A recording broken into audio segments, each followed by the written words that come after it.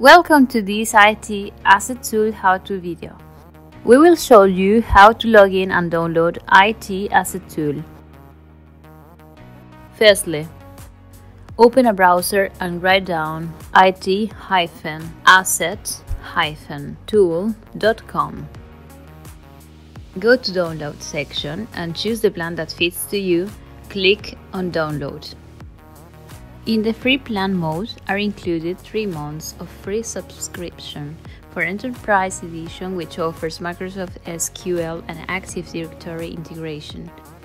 Also, agentless mode and software license compliance audit functions. Anyway, the free plan mode doesn't have a number of host limit. It is also an instrumental chorus instance for a good-sized business. Proceed clicking on Sign Up. Fill the required fields and click on Process Subscription to download.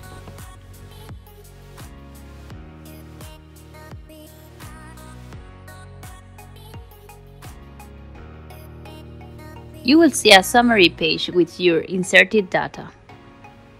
At this point, you should receive an email to enable your account. Go to your mailbox. You should find 2 emails from IT Asset Tool. The first email is the summary with your data.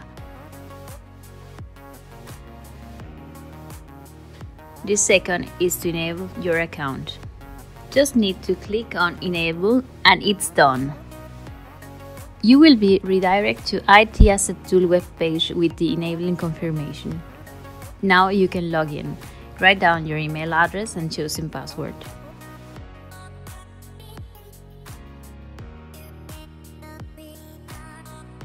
Go to Download section. At this point, you can download our latest IT Asset software version.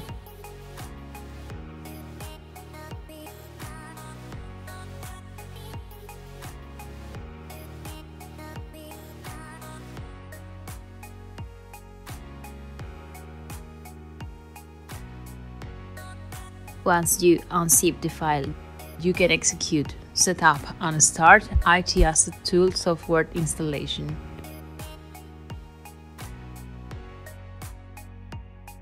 Now you will be requested to choose your installation language. Once you are done with this, finally the installation will begin.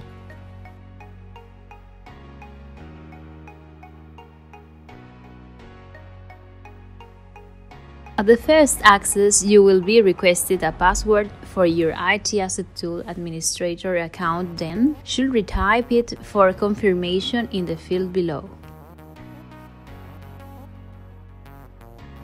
Please do not forget to read and accept the IT Asset Tool usage license.